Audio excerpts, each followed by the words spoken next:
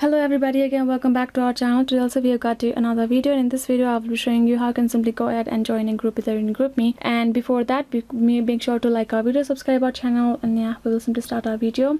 So if you want to simply go ahead and rejoin a group there in GroupMe, what you're going to do is simply go ahead, launch your app, and then as you can see, I have got this information. If I tap on this group, you can see this person has added me here in this group and I'm already here. So if you want to join some group, let your person, the people will add you and you will get this in notification automatically. If you want to rejoin, if you want to join a particular group that you want, tap on this option. You can see I do not have any current new group. So if you get this nearby group, simply go ahead, tap on that group, and you will get a request sending option.